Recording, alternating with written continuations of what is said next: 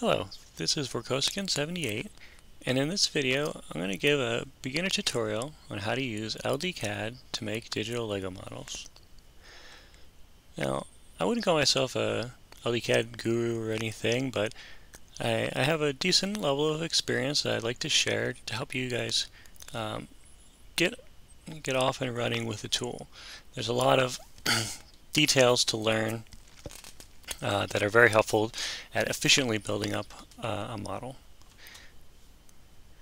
So first off, you're going to need to get the tools installed, and in the description I'm going to include a link to the LDRAW all-in-one installer, which will include LDCAD and other useful tools.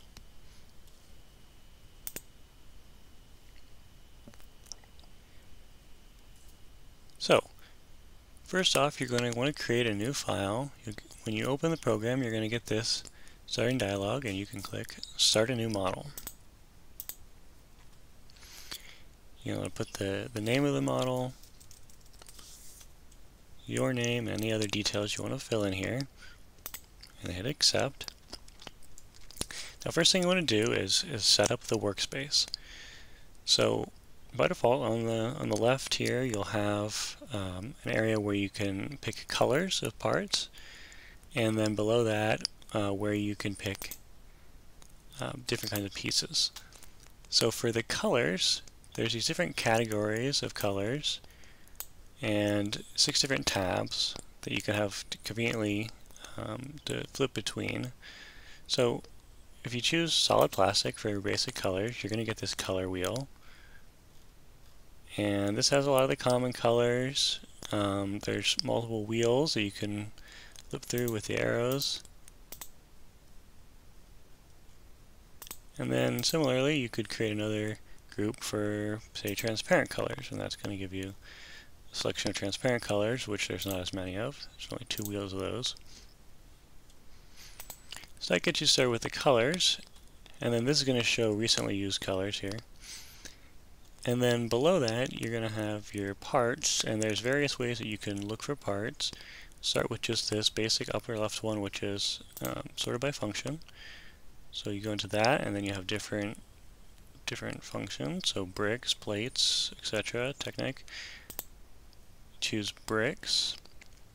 Then there's different kinds of bricks. If you go with basic bricks, now we can start building our model. So I'm going to build a simple robot model here as a demonstration.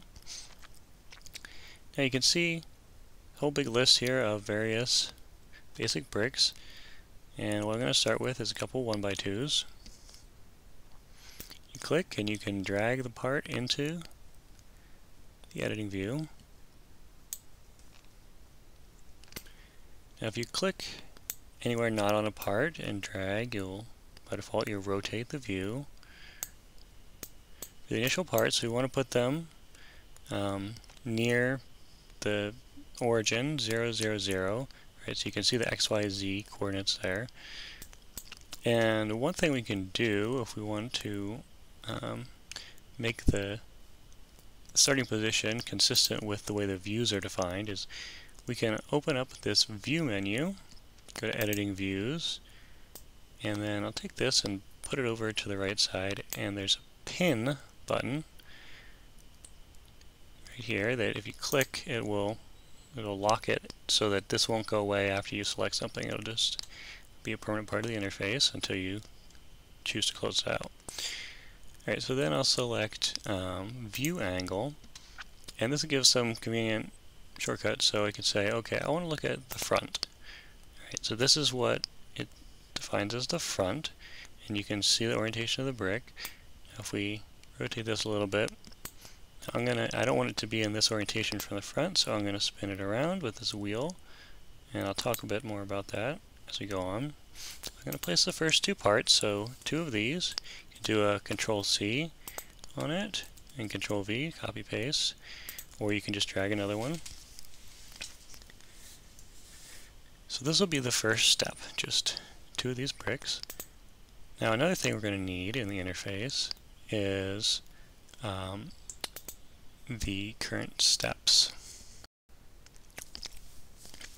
Okay, so to see the steps, you click over here in the upper left of the editing view where it says Step 101. That'll expand that out. And then again, I'm going to pin this, so we'll have it handy here. So we're on Step 1.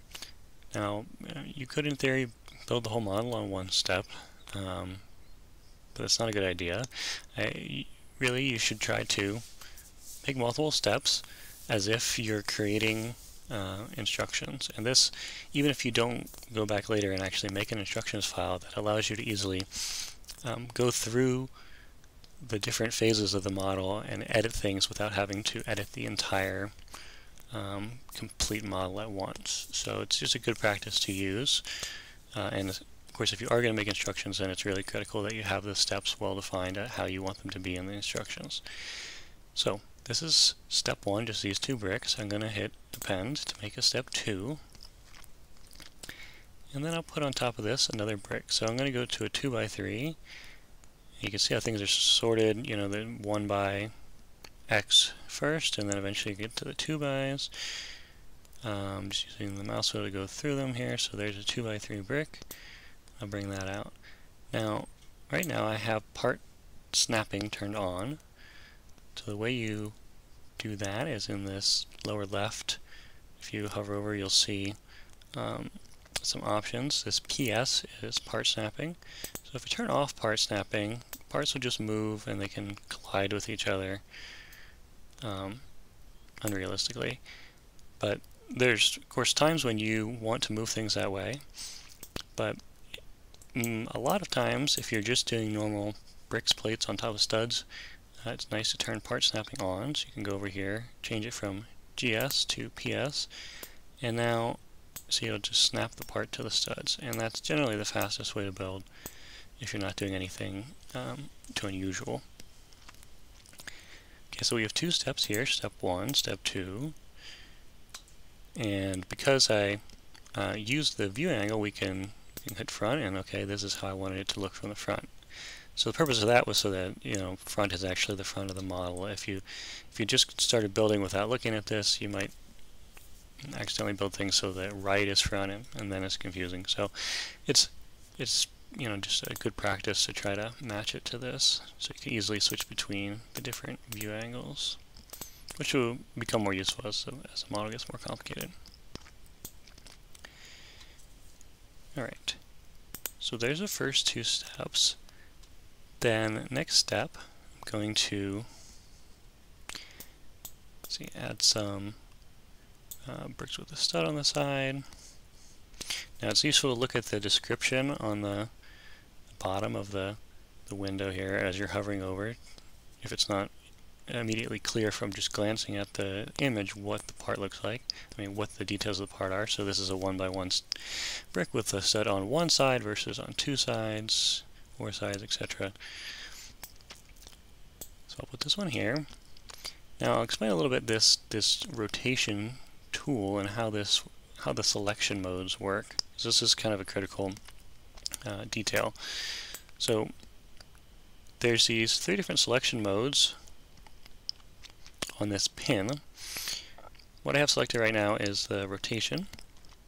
You can change it to selection, which will allow you to just move the parts, which you can also do by dragging the parts, but this will constrain it to just up, down, left, right if you want.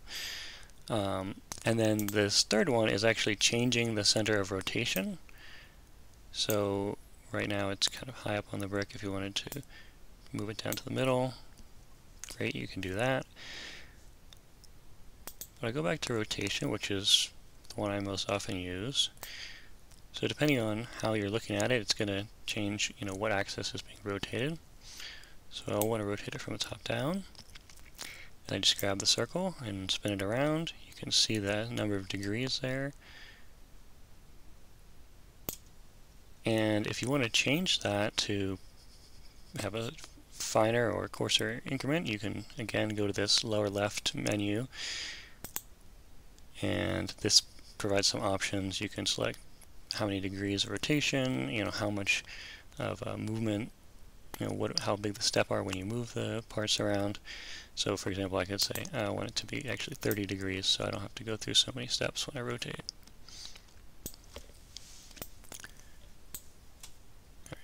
So I actually wanted this part to be in step 3. So I'm going to go ahead and append another step.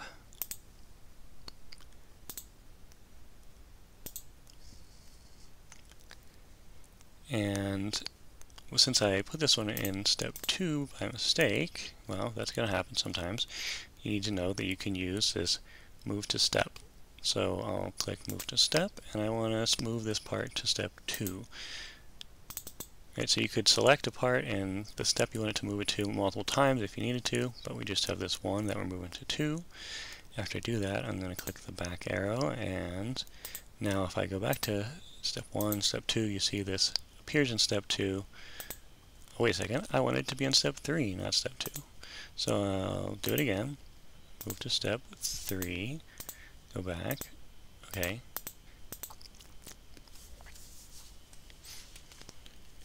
Okay, so I want this to be in step 3. Click the part, click move to step, select step 3.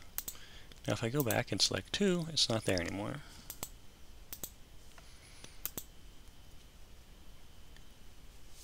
Alright, so now I'm in step 3. I'm going to add some more parts. I'm going to copy and paste this part again.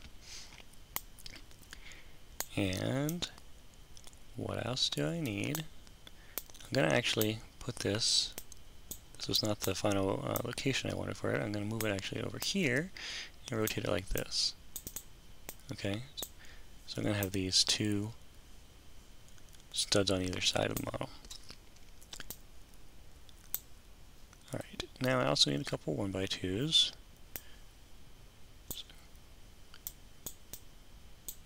I'll rotate it, place it with the part snapping. Just going to copy paste so it's in the right orientation to begin with. Okay, there's step 3. Now, I'll talk a little bit about colors quick. I'm going to append to step 4, so step 4 is ready to go. But if you wanted to use some different colors, you can go to the color wheel. For example, select I want to have a yellow brick. Now it's going to change what new brick's color is going to be, but it's not going to change immediately what the existing brick you have selected is. To do that, you need to go click this larger color block here in the recently used ones, and that'll change it to that color. So, you know, say I have this red one. Oh, I want this to actually be black. Select black. Oh, it didn't change it. No, you actually have to click here to change it. Otherwise, it's just picking what the next color used will be. So I'll change this to red. Change this yellow to red again, because that's what I'm going with the model, but good skills to know how to use changing the colors. Alright, so step 4. What do I want to do for that? I'm going to put a plate on here. So let's use some other part categories. So I just been using bricks. Go over to the second tab. It'd be handy to have plates open. So again, using the library sorted by function, select plates. I just want a normal plates, and I want a 2x3 plate. So scroll through these. Now I'm in the 2x. There it is. 2x3 plate. I'm gonna have to rotate it again. There you go. So now, looking through all the list of parts, find your parts every time, can take a little while. One thing that's very convenient is that you can create a group of recently used parts. So, if you go to favorite parts here with the heart, that's the parts that you'd have to specifically add as your favorites. But if you go to historic parts with the clock, this is just going to automatically accumulate the parts that you've used recently. So you can do the last 24 hours, 7 days, etc. So I like to just do all, and you can see a bunch of parts I've used recently, right, for various models. So very convenient to be able to go in here and just say, you know, oh yeah, of course I use this part a lot, just basic 1x2. It's handy in here in the list of recently used parts. Alright, so I'm going to continue going, building up the steps. I'm going to do step 5, so I hit append again. I'm going to do another plate. Let's 1x1 plate. This one I want to be black, so I'll select black first. Go ahead and put my plate on there. Also going to use a red one. And then a couple 1x2s. So there's the 1x2s. To rotate it quick. Copy and paste it. Alright, there is step 5. So the robot's coming along. I'm going to go on to step 6. This one I'm going to just have some more bricks. Use these ones with one stud to create the eyes. And I'll go back over to tab 1 where I have normal bricks. I'm going to put 1x2, well, I don't want it up there, but after I rotate it, I'll be able to fit it in here. And also a couple 1x1s.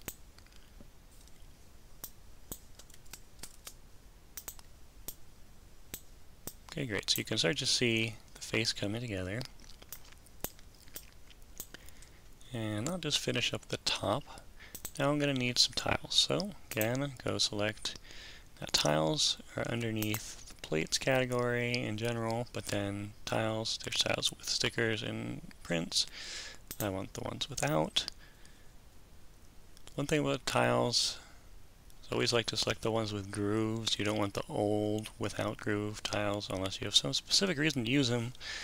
But generally, you know, they're not too common anymore, and boy, they're a pain to remove. So get the one with the groove in there. Sometimes there's finer points of parts like that that you kind of have to get some familiarity with all the different parts. So you're picking the right ones out of the list. Alright, so another thing I'm going to want is a couple jumper plates, which are not in tiles, they're with normal plates. Let's see, there's a 1x2 jumper plate with one stud. Alright, there's the top of the robot. Now let's put something on all these exposed studs. Now, I built this up as one step, and maybe I don't want to do that, so I'm going to again make a second step, and I'm going to send this to step 7. Click that one, send it to step 7. Alright, so now, step 6, step 7. If you're like me, I make that mistake fairly often and have to go move things around one step to the next. Alright. Let's put some eyes on this guy. So I'm going to actually use a plate for that. Just a normal 1x1 plate. Now, I want it to be trans neon green, kind of using like M-Tron colors here. So if I go to transparent, since I've created a transparent tab, it's not that green. Let's see, where is it? It's over here. Nope, that's something else. Trans bright green, maybe it's in the second tab. Glitter trans neon green. There we go. Of course, representing some of these colors in a color wheel, does that look like neon green? Sure. But it's called trans neon green, so you know for sure that's the one you wanted. And it, colors all the parts with that, so it's kind of neat with the transparent ones, how it looks. But so you bring your part over here. I want this to be eyes, so I'm going to need to rotate it. So if I look at it from the side, and actually I could use this right side view, it's convenient. And then front side. Alright. I'm going to, oops, I don't want to rotate it. I want to move it over, so I'm going to, see if you use this kind of translation function, it doesn't do the snapping. You have to move it in 3D space to see the snapping come into play. Alright, there's two eyes. I'm going to put a little control panel on the chest. So for that, I don't want a plain tile, I want a tile with printing. And I'm going to use black.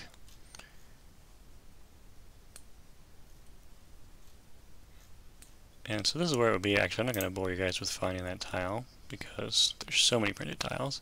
Here it is in my recent parts. And I'm going to need to rotate this one. And I want to snap on here. Now you'll see one of the limitations of snapping is it wants this tile to sit perfectly with the stud in either the left or the right, but I don't want that. I want it to be centered.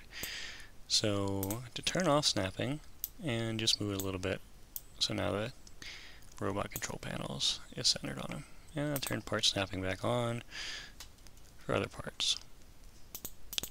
Alright, so step 7 includes those top plates and tiles, and as well as these front pieces. I'm going to create step 8 as well, and I'm going to add some kind of antenna on this guy. So I want them to be transparent.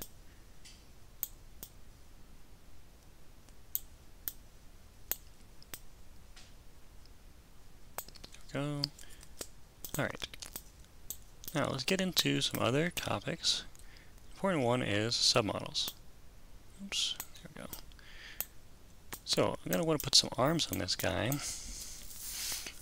and I'm going to want a submodel for that. Now looking at this, oh no, I made a mistake. There's no hole here. So because we have steps, it's very easy to go back and look at just this step. Now for such a simple model, yeah, you could just drag this part out and replace it with something.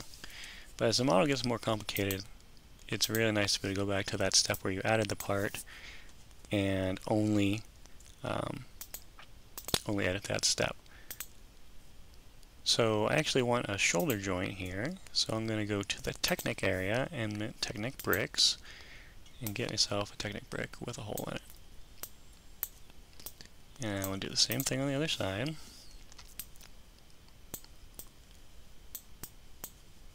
Alright. There we go. Now he's ready to have some arms put on. Except one more thing. Well, we're going to want to have a pin there. I'm going to use a friction pin. Oops, not an axle. A pin. Since they're always black, might as well be realistic with that. I'll scroll a little bit too far.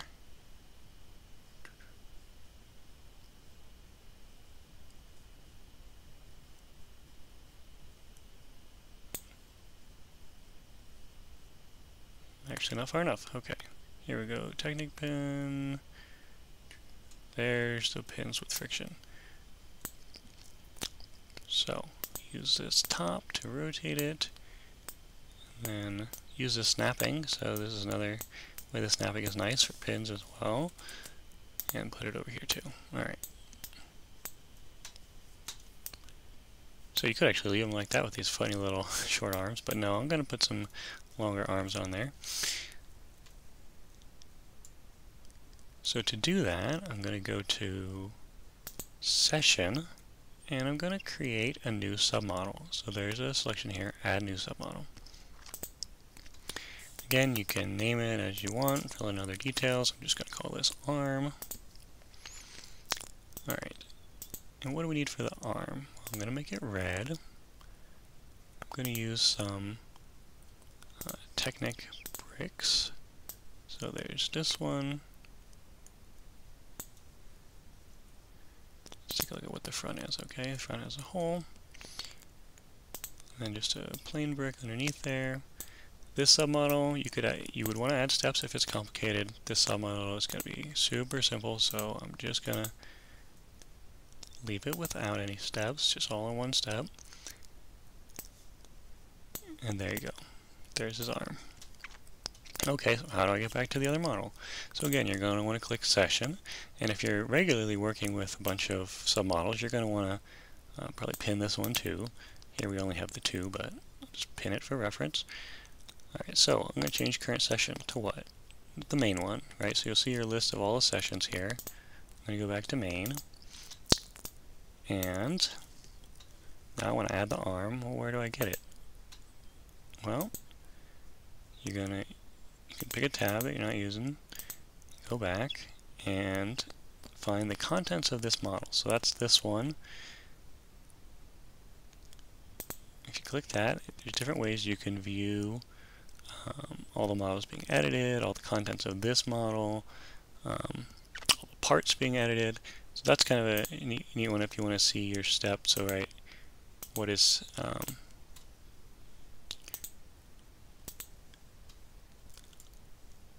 Oh, sorry, no parts are being edited. Okay, yeah, so if you want to see all the parts in the current step, you click this one, right? So, oh, these are the parts in this step. What were the parts in this step, right? It's kind of nice to see, other than just comparing from one step to the other, what was used in this step. Alright, so if you want to see the submodels, you click on this one, where it says MPD there, and look, okay, we have the main model, we have the arm. So you would see all your submodels here, and now I want to bring in this arm submodel, so I'll bring it over. Right, I'm going to need to rotate it. Now, I'm going to want to rotate the arm angle too. Now this is a case where you're going to want to adjust the rotation point, potentially. So I'll adjust it up so it's in the center of this technical. And yeah, oh, how do I want the arm to look? You know, that looks nice. And then I'll just snap it on there. Now I'm going to want another one. I'm just going to copy this one. And then let's look at it from the right side. What angle should this arm be? Maybe I'll have it going back a little bit like he's walking. Alright, then I'll snap that on there. Alright, so this should probably be another step. So I'll just move the arm to step 9. Move this arm to step 9. Okay. And then one more detail in step 9. Make this guy be like a wind-up robot. So we'll put a winder piece on here. Now, I don't know, what category would that be in, right? It can be complicated to find some parts that are a little less common. So one thing you can do is you can always look up the part on Bricklink or something if that's easier, and you can search for it. So here is the search function, minifig with a magnifier, and then you click in this where it says no filter. You're going to want to enter your text. Now you could look up the part number, right, and put that in, or you can also use description. So in this case I'm going to put in winder because I want the winder piece that looks like a key to a little wind-up toy. So there it is. Came up as well as some other parts that use the term winder. And I'm going to want it to be flat silver because this is a part that's not available in many colors. And it's an appropriate color anyway. So I'll create another color group, metallic, and I have to look for flat silver. Here it is. Rotate the part. And maybe let's put it at a little angle there. Alright. And another thing you can do if you want to pan around the view is hold the Shift key. So now I'm panning the view. And I rotate it around. There's a cute little robot. Kind of Mtron colors. Alright, so I think that gives most of the basics that you're going to want to use. The step pane, the colors, part selection, view angle, and sessions.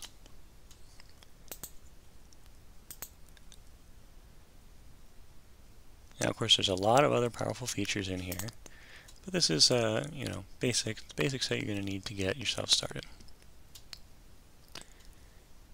Hope this helps you get going in the world of LEGO CAD and using LD CAD. I've used a few tools, and I find this one pretty good for myself.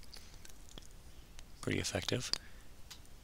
So let me know in the comments what you're going to do with it and any other things you'd like to see in tutorials. Thanks for watching.